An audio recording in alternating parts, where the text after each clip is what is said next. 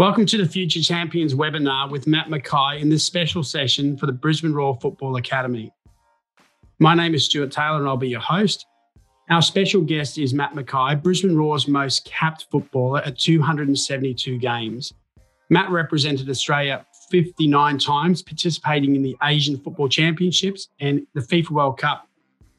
In 2015, he was voted in the A-League Team of the Decade and is one of only 3 inductees into the Brisbane Roar Hall of Fame.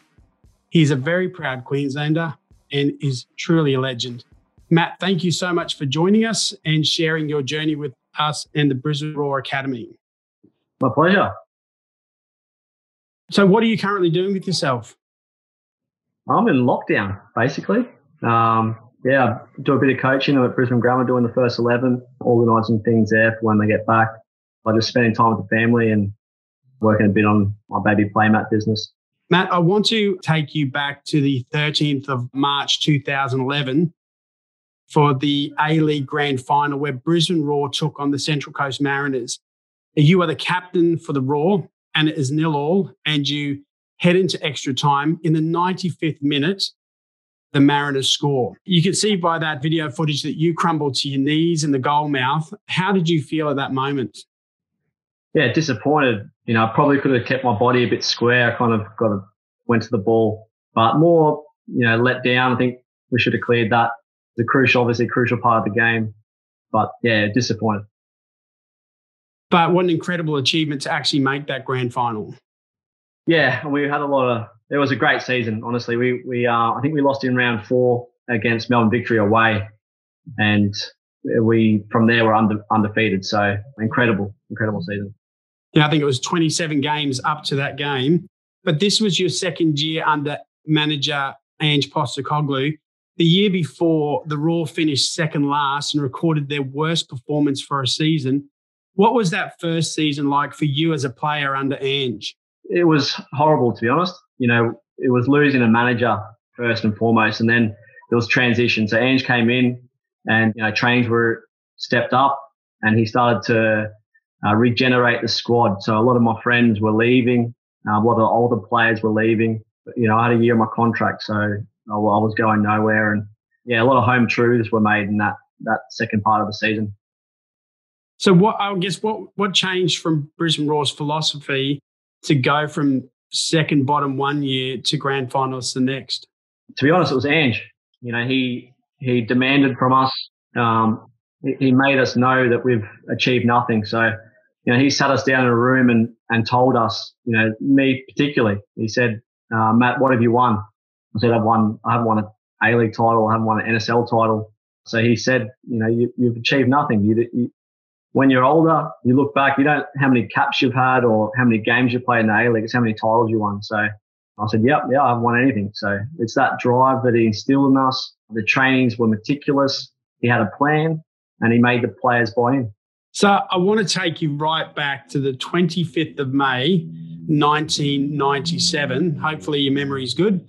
You were sitting in Lang Park Stadium, now known as Suncorp Stadium, with 40,000 other fans to watch the Brisbane Strikers take on Sydney United in the National Soccer League Championship final. At the time, you were a football crazy 14-year-old and Brisbane Strikers season ticket holder, and you had the Strikers posters on your wall. What were your dreams as a young player watching that game? Yeah, it brings back some great memories. I watched every single game that season. So even the semi-final, they went away to win it down in Sydney 3-2 to actually qualify, which was a massive game. And these guys were my idols, right? So I watched them for years previously. I loved the game. That grand final was a huge day. Obviously, Rod Brown and Frank Farina scoring the goals. But yeah, I had my seat. I was in the main stand, which is Suncorp, where the change rooms are, right on the halfway line. So it was a memorable day. And to see the town of Brisbane go football crazy over football was pretty good to see as well, wasn't it? The game was huge because we were against Sydney United. They had Kalats and Ante Milicic and Jason Chelina, some guys that ended up playing, having big careers in Europe. So we weren't expected to win, and it was just our year. And Brisbane went crazy. They had 40,000 at the actual the game is huge for football at the Old Lang Park. But 4 years later, you're 18 years old. You've experienced football with the Queensland Academy of Sport, the Australian Institute of Sport, and then went on to play for the Brisbane Strikers, who you idolised.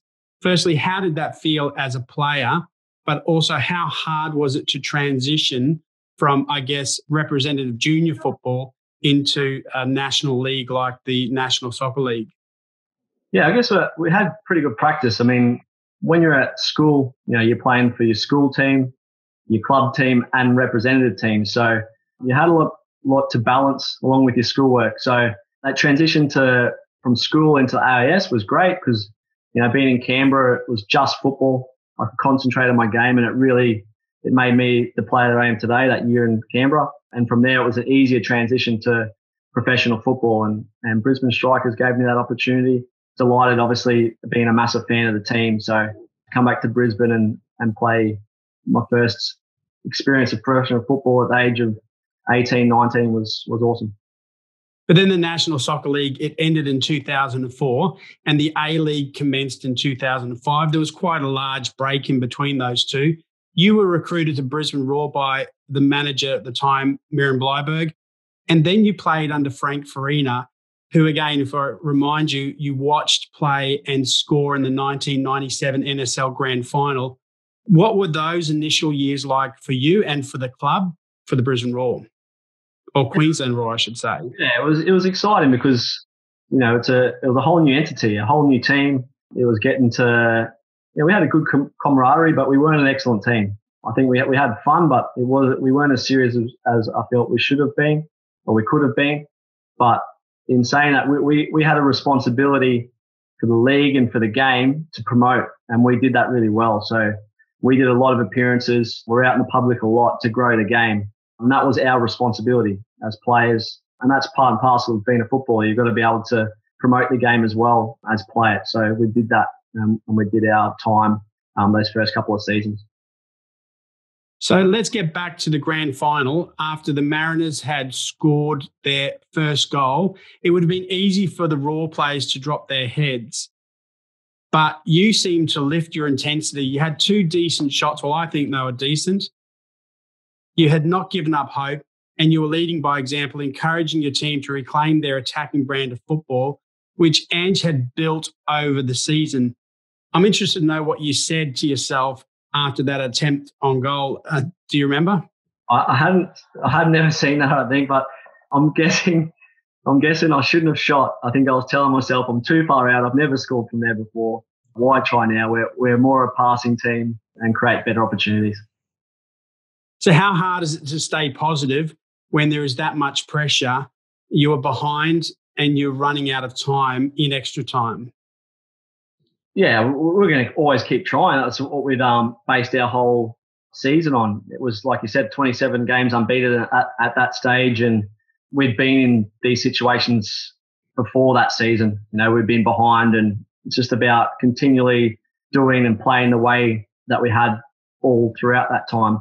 I think the most famous one is our second goal in extra time was Michael Theo had the ball. And normally when a keeper and you're behind with 4 minutes to go or a minute to go, you boot it, right, as far as you can up the front. But he threw it out and he played out to get that corner. So that shows what Ange had instilled in the players throughout the season.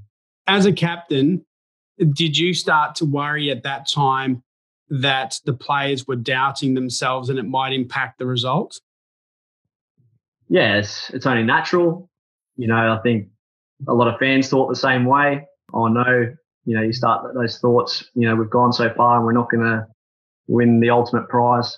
But yeah, like I said, we're always going to keep trying the way that we'd played all season. So 2011 was a great year for the Roar, but it was also a great year for you, representing Australia in January at the Asian Football Championships. In the quarterfinals against Iraq with 3 minutes to go, you crossed the most perfect pass to none other than Harry Kewell, who sinks it in the back of the net, and Australia progressed to the semi-finals. I guess my question to you is, does it get any better than that? Not really. Harry Kewell's an idol of mine. And just for everyone, I think tonight at 7:30, there's something on him. I think it might be on Fox or it's on YouTube or something. It's well worth get a hold of and and have a look at Harry Kuehl and him talking about his career as well. And if you don't know him, guys, some of the younger guys, please Google him, have a look, because he was probably our greatest football ever. But yeah, it was a great time for me. Obviously, I'd broken into the national team through Holger Osiek. He's, had great belief in me, and coming from the A-League was difficult. There wasn't always avenues for A-League players. So I was confident Brisbane Roar, and that led into that tournament in Qatar, and it was a great month. It really was, and we really should have won the title. You talk about your experience with Australia, and you went from the outskirts of the national side from, I guess, 2006 to 2010, where you played, I guess, 4 games. And then in 2011, you became a regular feature in the squad. In fact, under Holger's team, I think there was only 2 or 3 games that you missed in the time that he was the manager, and it was either due to injury or suspension, I believe. How important was Holger's affection for the A-League and desire to recruit A-League players to the national side for your development as an Australian representative player?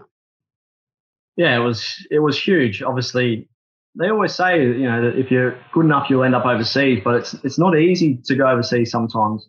Myself, I'm Australian, and I have no passports, right? So I couldn't go directly to the UK or to Europe. I didn't have those European passports that some other people do have. So I had to bide my time. And the only real way I could have gotten overseas was to play for a national team. So Holger, before that, Pim didn't select any A-League players, and he made it known that the league wasn't good. And I understand that. It's everyone's opinion. But Holger, backed the individual. And if he thought they were good enough, wherever they played, then he was going to select them. And I'm very grateful for that. Do you think that his philosophy changed even the FFA's decision to, I guess, select an Australian manager eventually as well? Because it was something that people didn't think was possible, that an Australian manager could get selected as leading that Australian team forward.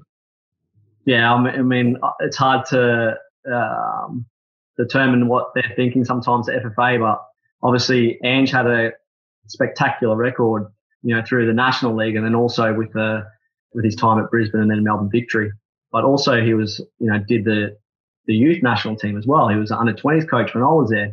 Done his time there. He understood players. He knew the players. So I think it was a wise decision, and that was justified in how he's built the national team up to where it is today.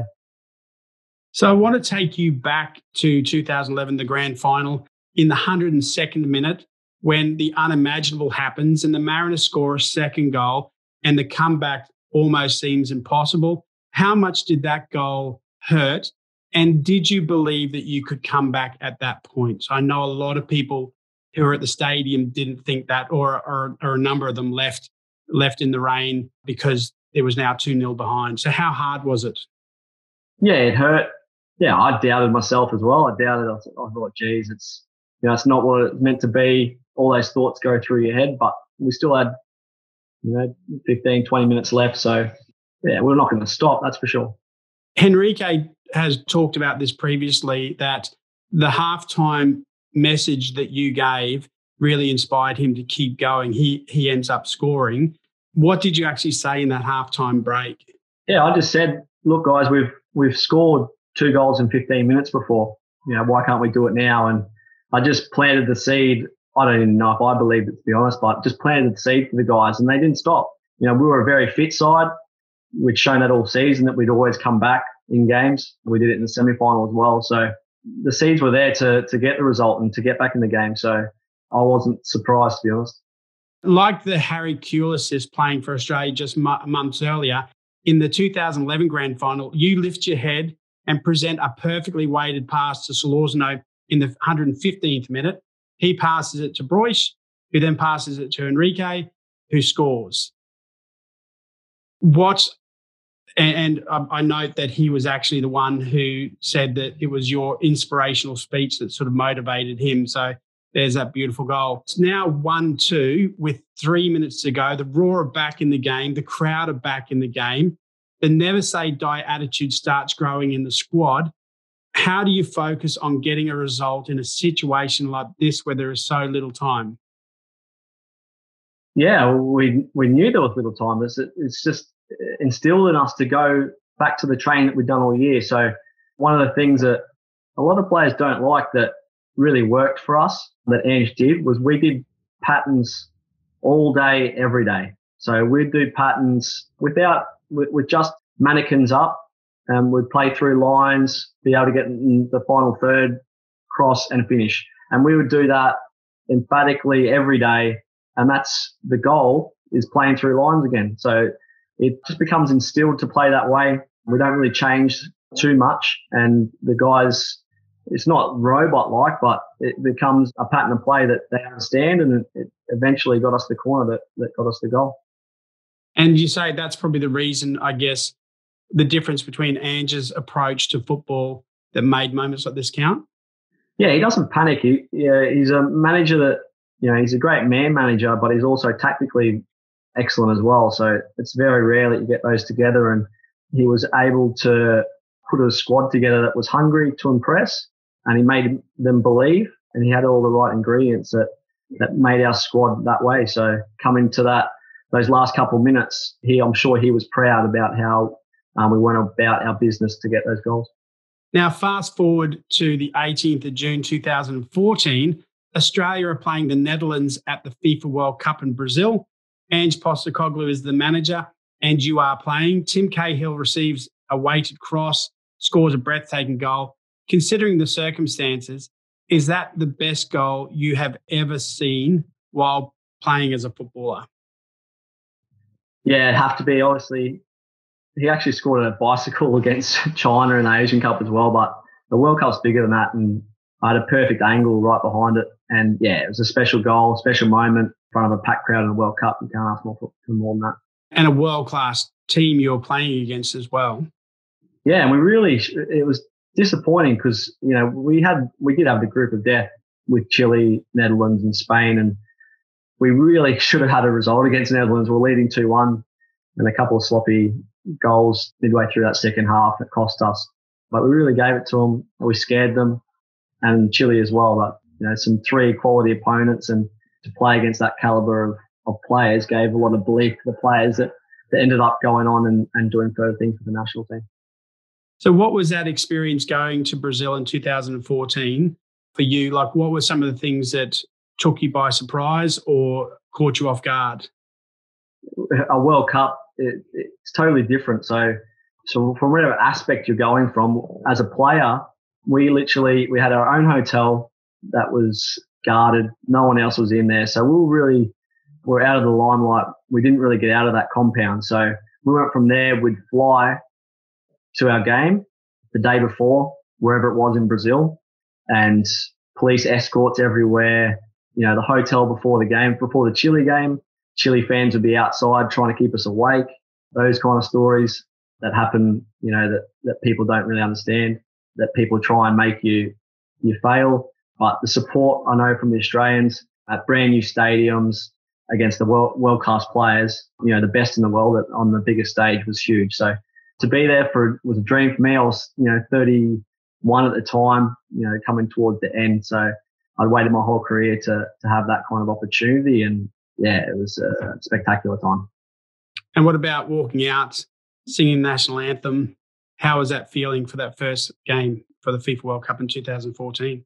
Yeah, so I sat on the bench for the Chile game. So it was kind of good to just sit back and watch it and soak it up. And then, the Netherlands, you sing the national anthem a bit louder when and that kind of feeling. And, my family was there as well. And so that's what, I wanted everyone to experience it because, they'd given a lot to me to work my whole career to get there. And I was glad I could give back and let them feel that atmosphere as well.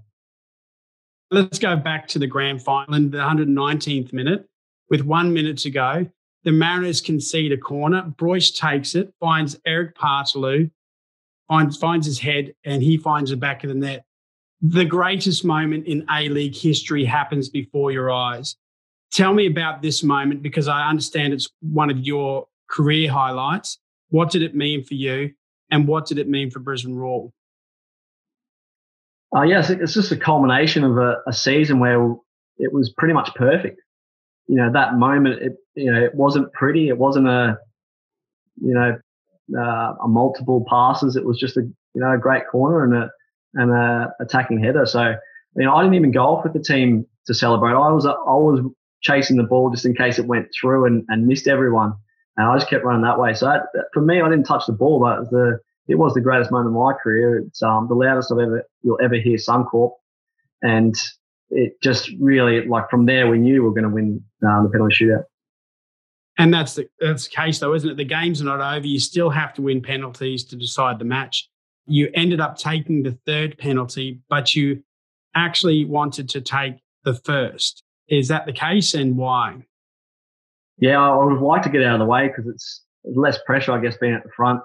I'm not a natural penalty taker. I had never taken one before professionally.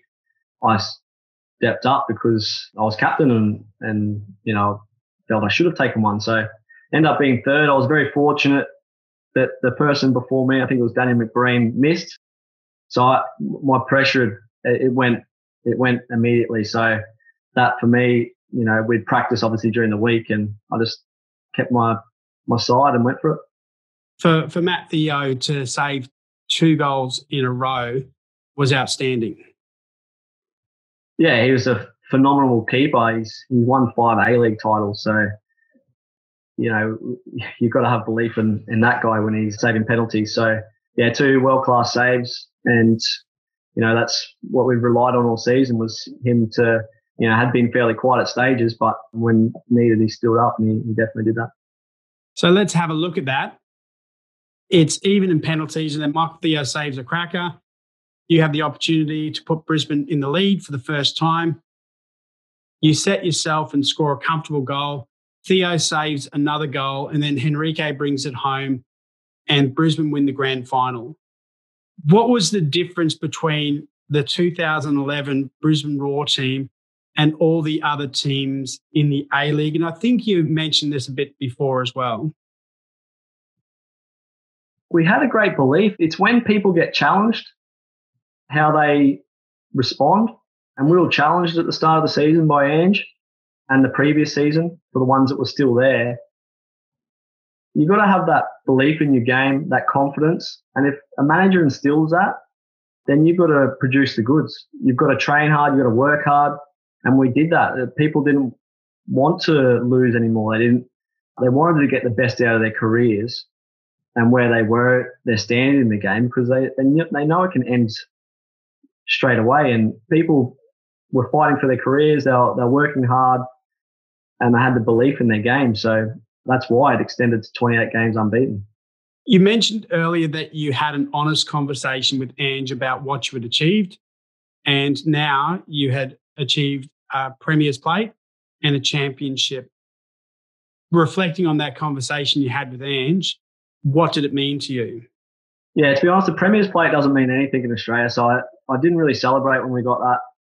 But yeah, the A-League title was really cool to be able to get up there with the team and the players.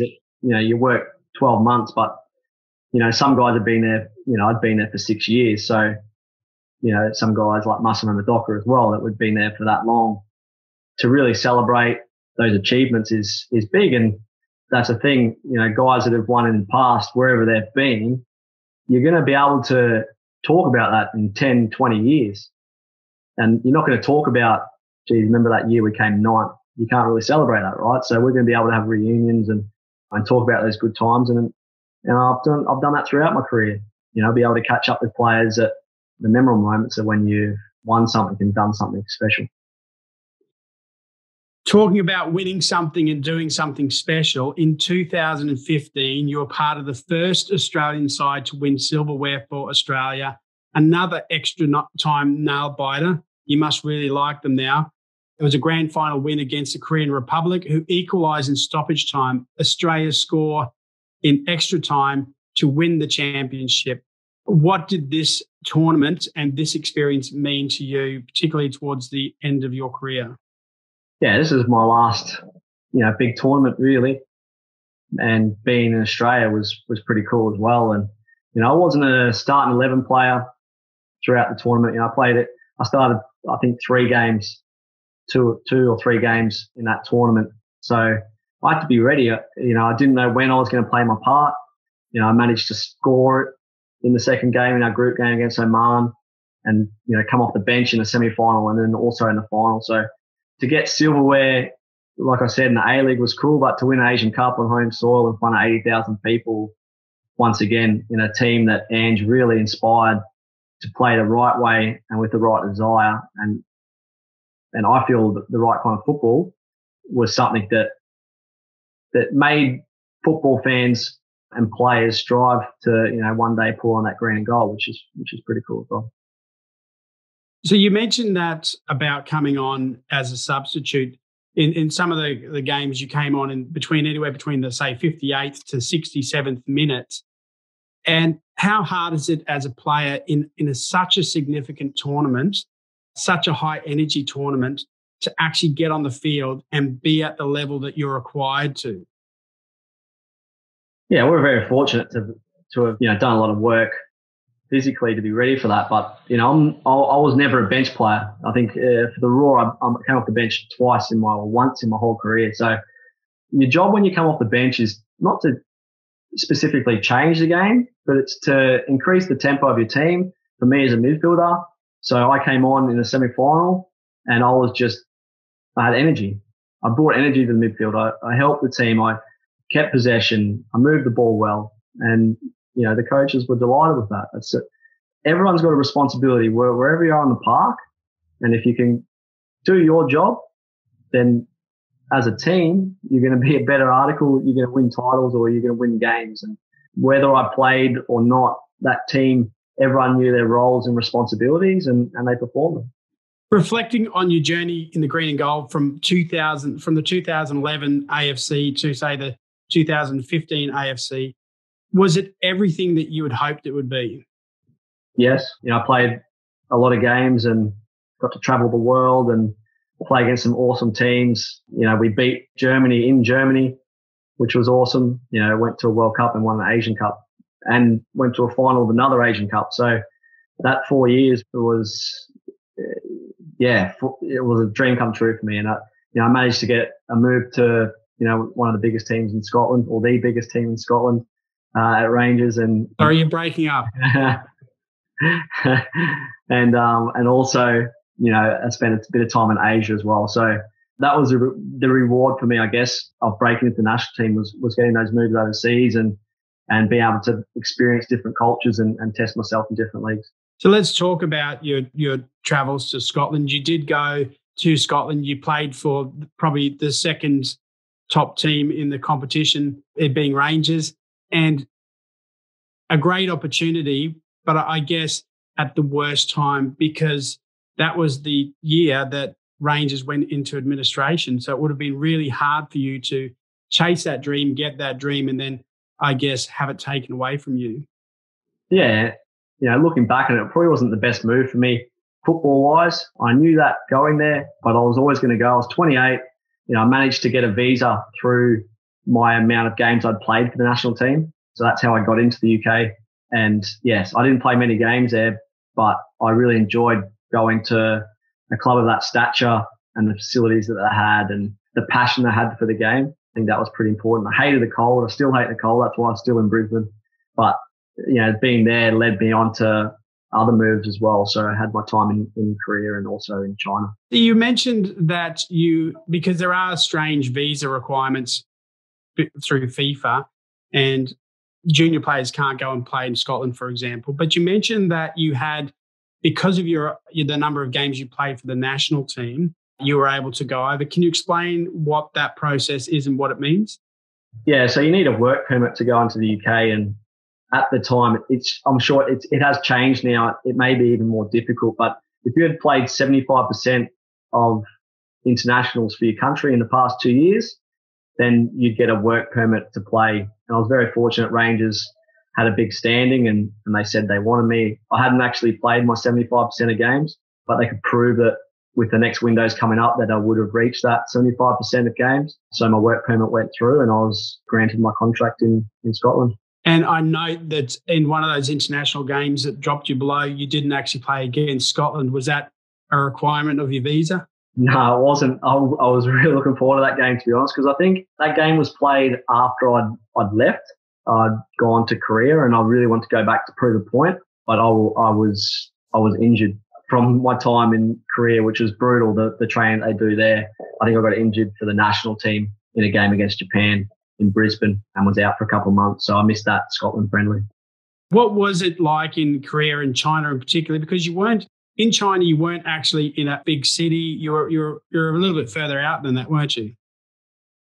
Yeah, I was in a horrible town, to be honest, really small small to their standards. There's still 7 million people in this city, in Changchun, up in the northeast, in between North Korea and Russia. It's a difficult place because it's minus 30 in winter. So we spend the majority of pre-season in other parts. So I got married in the end of 2012 after being in Korea for a year. And then from there, I flew back to pre-season in Korea and was sold to my team in China. And in China, like I said, we're away. So I didn't see my wife for 3 months while I was in pre-season camp. And, you spend that time away with guys that don't speak English. It's a test. So I enjoyed the football there. It wasn't a short-lived stay even the second time. I was very fortunate. I went back to the same club. I was on loan there in 2009 and went back to the same one. So I was very friendly with a lot of the Chinese players and had a good time, but we weren't winning. So that's the brutal part of football in Asia.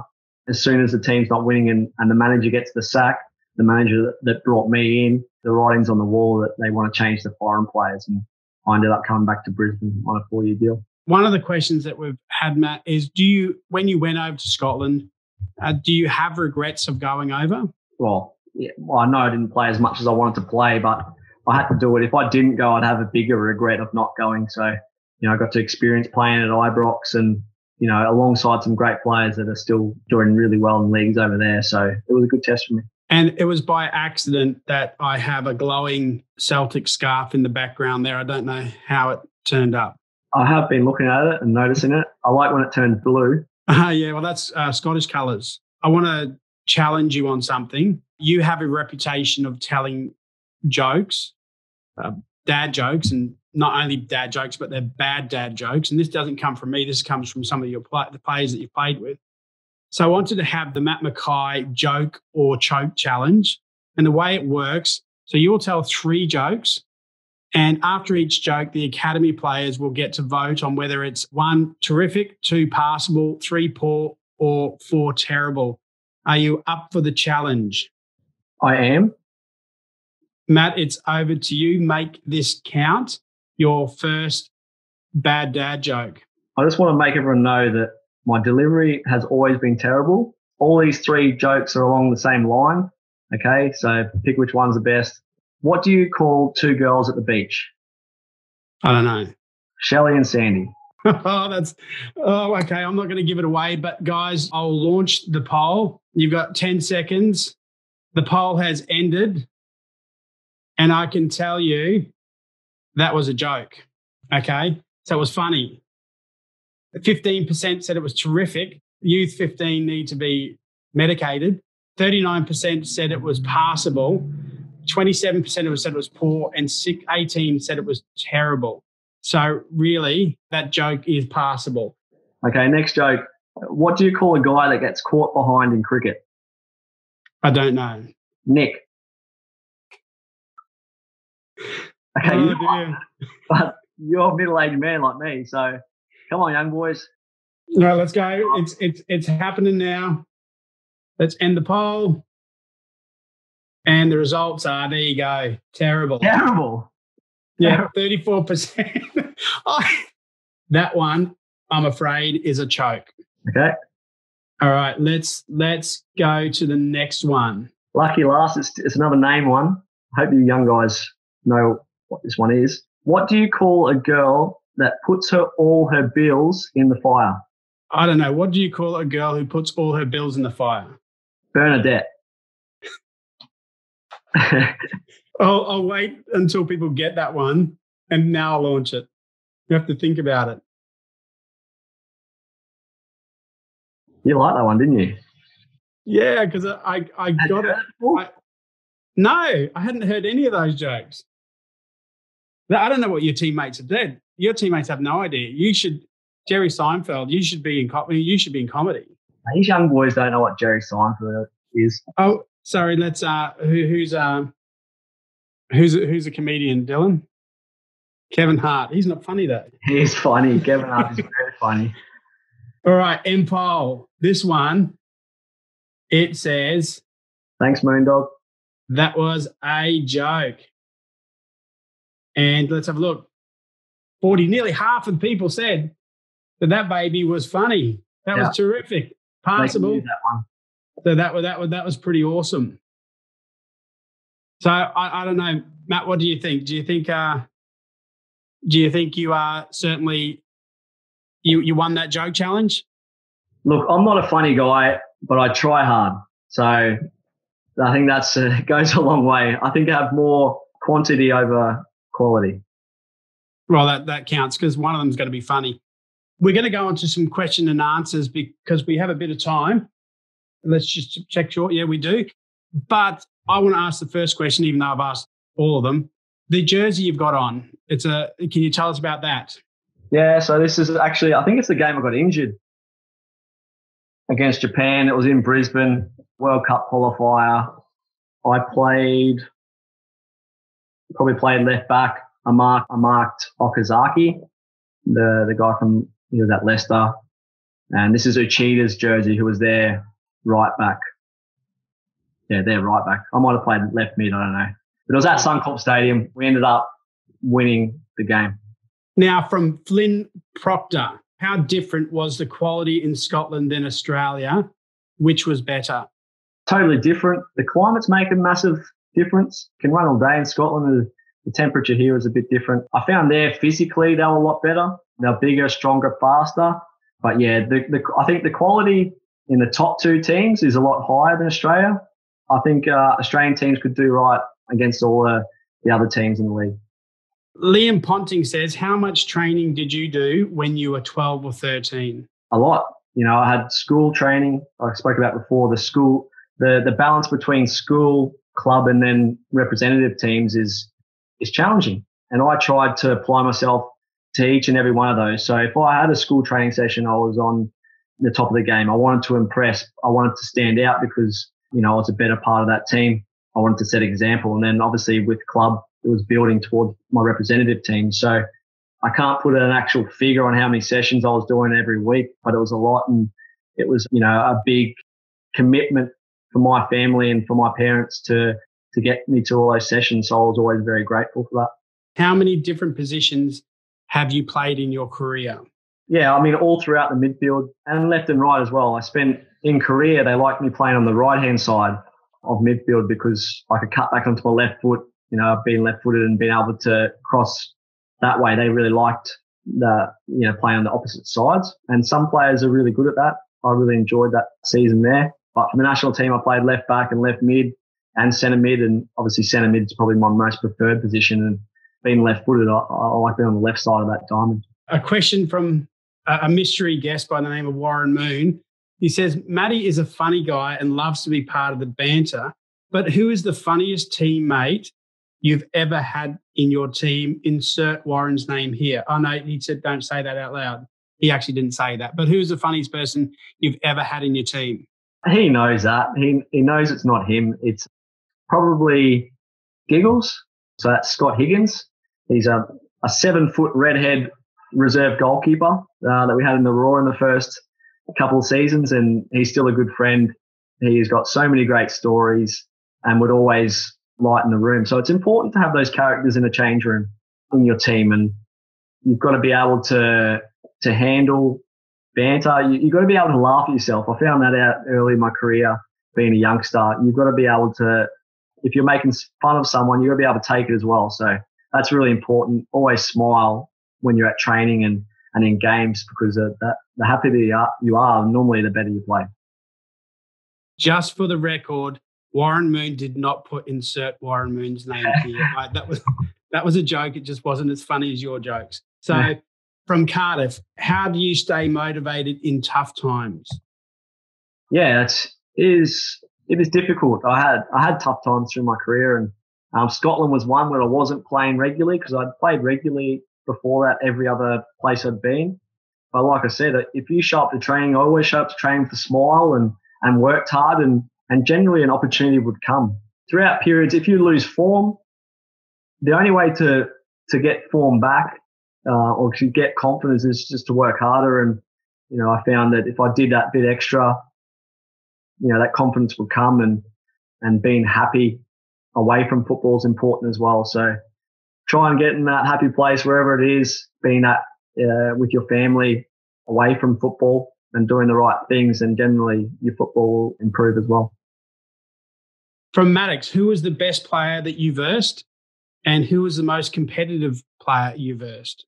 Oh, that's a good question. I mean, I played against some pretty quality players. The Spain midfield, when we played them at the World Cup, was awesome.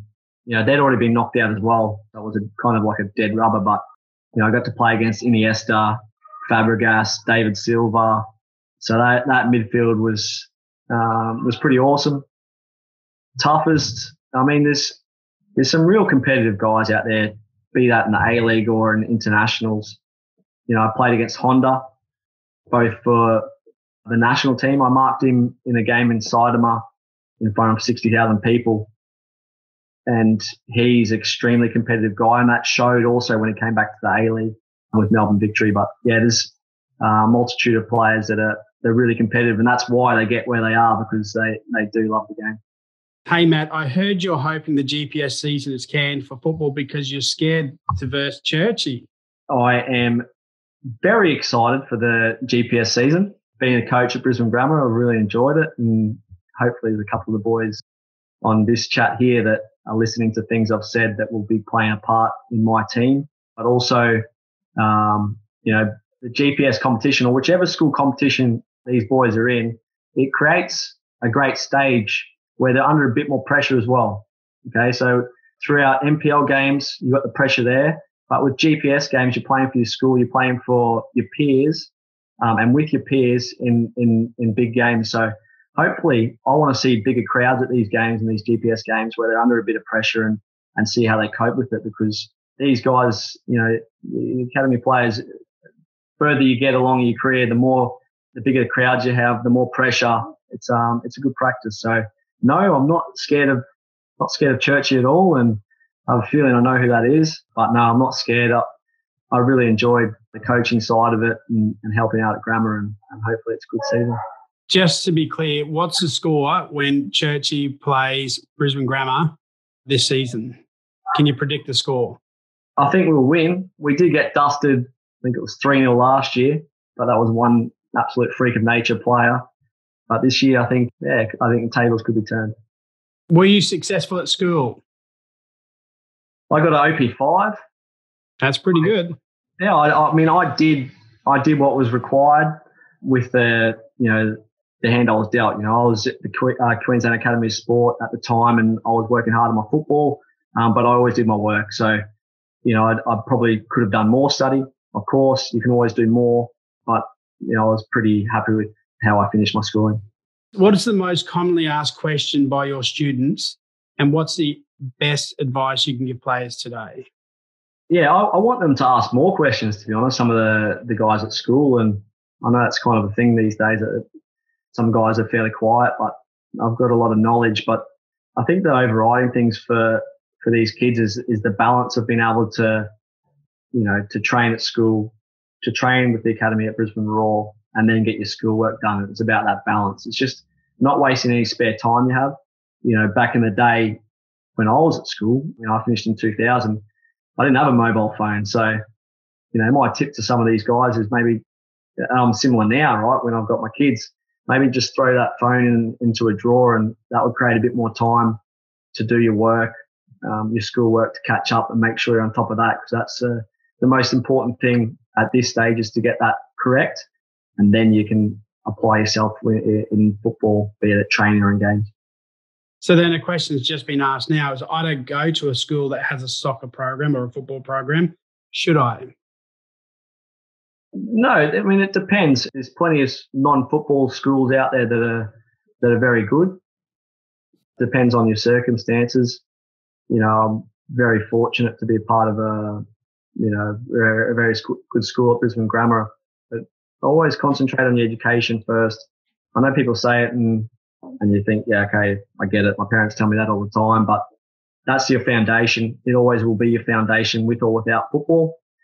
And then once that's sorted, then your football can do the talking. You can build your career if you want to in football from there. So, and you've always got that backing, which is important. So even throughout my career, I went to uni when I was at the Roar for the first 6 or 7 years. I was at the Roar. So, I was doing a teaching degree and never quite finished the actual teaching degree side of it, but I have got a degree from that, which is awesome. It opens doors for me, which I wouldn't have without that education. Who was the best player you played for? Played alongside? I think at Brisbane, Thomas Broish, no doubt. I played with some other special players at Brisbane, but he being on our left-hand side, Shane Stefanuto, then me and Thomas Broish had a really good connection through our successful years. And then also in the national team playing with Harry Kewell was, he's a special guy, a really talented footballer. And, I had especially at that Asian Cup, the first one in 2011, we had, before one of the games, we had 5-a-sides, a keeper. We had Schwarzer as our keeper. And then on my team, it was Luke Wilkshire, Tim Cahill, Harry, and myself. And I'm pretty sure I didn't touch the ball much. It was just Harry and Timmy, and they were on fire, and we won that little tournament easily. So just being able to see how they operate and how they look after their bodies and how they play the games, really cool. So in your opinion, what was the difference between the NSL and the A-League in terms of football? So those who don't know, the NSL, I think it finished in 04 or whatever. Yeah, it was a bit more old school. It was professional, yet probably more semi-professional. It's, the A-League's a bit more full-time and a bit more, full-on, but really talented players. There was more teams, so more opportunity, and I'm sure that will come eventually to the A-League maybe.